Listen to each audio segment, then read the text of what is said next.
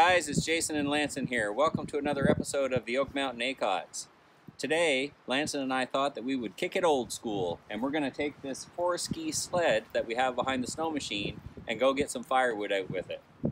Now this sled is a pretty unique design. The guys that I worked with 20 years ago helped me design it and build it, and I'm going to go over some of that with you here a little later on in the video, just in case you want to build one yourself. But this is what I used 20 years ago before this guy was born, and I didn't have fancy Kranman log loaders and ATVs and tractors with winches, and this is what I used to get my firewood out. And so we thought it'd be an excellent day today to head down in and clean up an apple tree that blew over last fall. We think it blew over. Maybe a black bear got in the top of it and pulled it over because it was a pretty good tree. Anyways, we're gonna get things warmed up and head down and get to work. You ready to get at it? Yep. Let's get at it.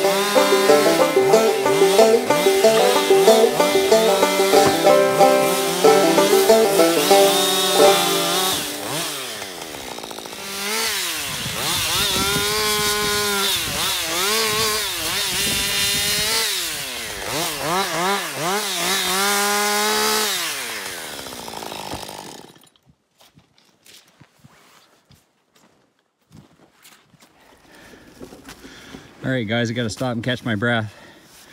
So we don't know if that tree just got old and rotten and the wind blew it down, or if we had a little help from one of our black bears, because we have quite a few around here. And I see branches broken off from time to time from bears climbing up in the trees to eat the apples. Lanson's doing a good job getting the sled loaded up. Now, I promised that I'd do a little bit of a video on this 4-ski sled for the snow machine, and so this is a home build, but it followed a design from years ago, and it's kind of like the old bobsleds that they used to use for the horses. And what I mean by that is the back skis are stationary and they don't move, but the front skis are on a pivot and they'll turn and follow the snow machine.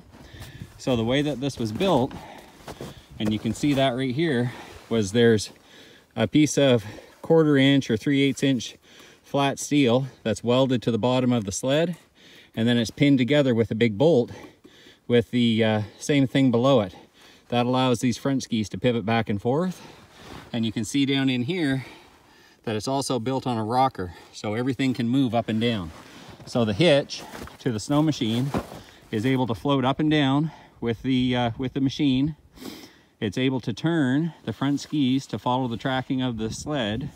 And also the hitch pin has about 1.5 to 2 inch slide on it with a bolt that goes through here. And what you do is you back up and then you get a start, and all you need is 1 inch or so to start the sled from moving, and the snow machine will take it. But if that was a direct connect with no ability to get started, you could sink the track of your snow machine into the snow quite quickly and get stuck. So that's why that's built that way. The sled is about 32 inches wide.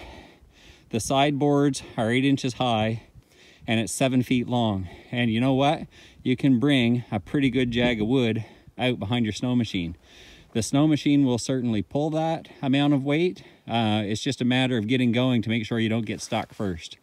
And you can see with that apple tree, there was actually 3 pretty decent sized trunks coming out of that tree base, and we're going to be able to get all of that wood on the sled easily.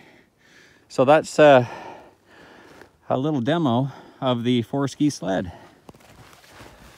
So like we've said, we really hate to cut apple trees. If this one wasn't blown down, we never would have touched it. That partridge that I showed you guys at the start of the video, I took that video probably about 3 weeks ago back in the woods when I was back in cutting firewood. We call those partridge mountain chicken here, just because we live in Oak Mountain and they taste just like chicken. We love them.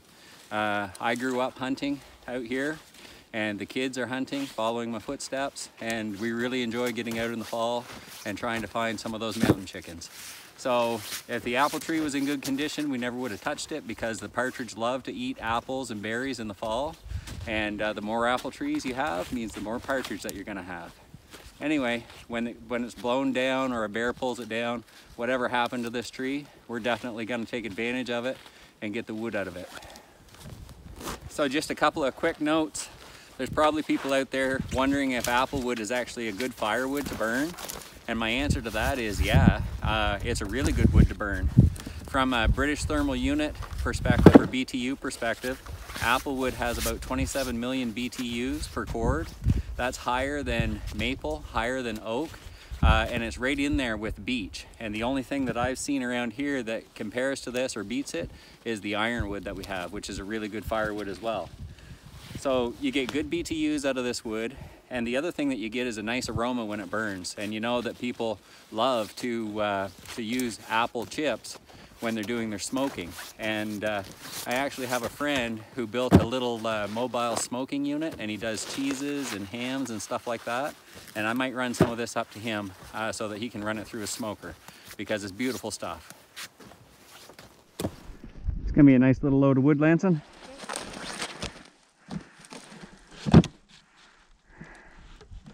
Good little load of wood. Too bad we couldn't get the weather to cooperate with us.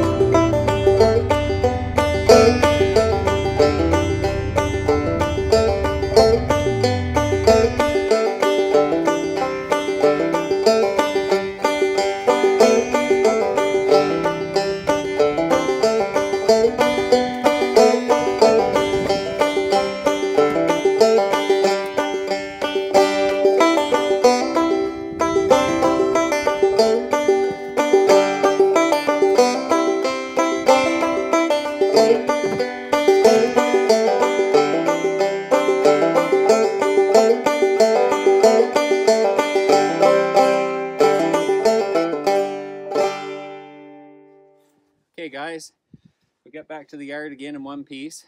That's a good thing. We don't like to do repair work unless we absolutely have to. We get a nice little pile of apple wood here from that blown down tree. We'll clean the brush up in the spring with the backhoe. Good for Lanson and I to get out and work together. He doesn't realize it right now, but he'll appreciate that when he gets older. So like I always say, if you like these videos and you want to see more of them, hit the like button, hit the subscribe button, share them with your friends and your family, and come on back and check in on us often, because you never know what the Oak Mountain Acots will be up to next. We'll see you in the next one.